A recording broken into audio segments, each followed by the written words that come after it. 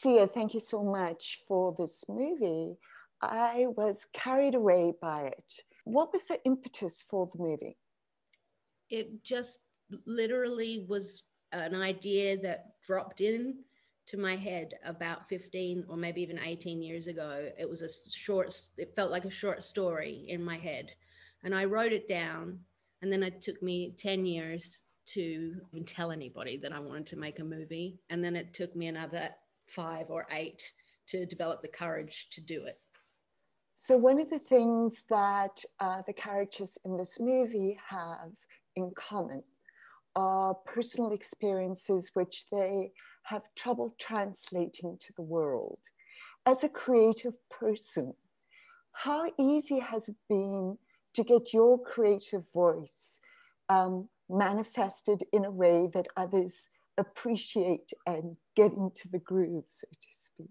Well, I feel like very luckily, ever since I decided to stop being an artist, get sober, and then start writing songs for other people, and then accidentally became successful through Chandelier and the wig and the anonymity, I feel like I've had so much more success than I ever did before.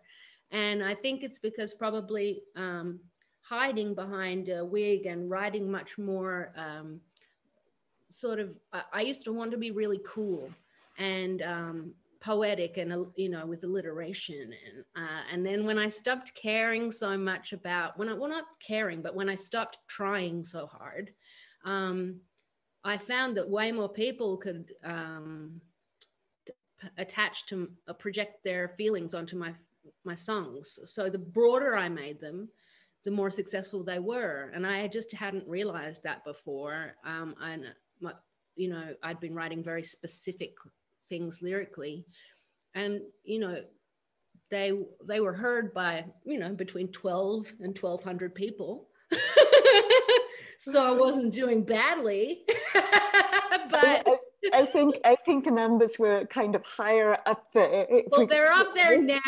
I think when I stopped actually self-censoring and when I stopped being worried about what I was saying or scared to be vulnerable, and I was able to admit fear and defeat and humility or whatever, that seems to be when I started to really, I seemed to be able to translate what I was feeling and thinking into words that were understandable. Oh, take it. Okay, yes. But the interesting thing about both were just the most adorable dog. But the thing that's interesting about your characters and what you've just said is that when you hide, I think you disconnect from the world.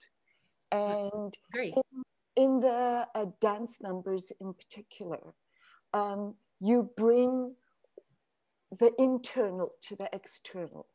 So has it always been easy for you to do that? And talk about those dance numbers, because they're marvelous. Ever since I started working with Brian and Maddie, I feel it's so much easier to express music through dance. Did you always have Kate in mind? No, not from 18 years ago. Originally, when I first was thinking about it, I remember it was Jake Gyllenhaal and Maggie Gyllenhaal I thought would be siblings.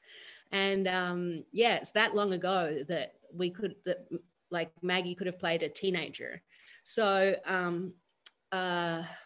but no, as soon as I saw her singing on an Instagram post on a bit of news somewhere, I was like, oh, she can really sing. So that's when I organized to have a lunch with her. And I told her, as she read the script, she said, I was born to do it. Let me do it. And I was like, will you shave your head? And she said, yes. And I said, okay, let's do it.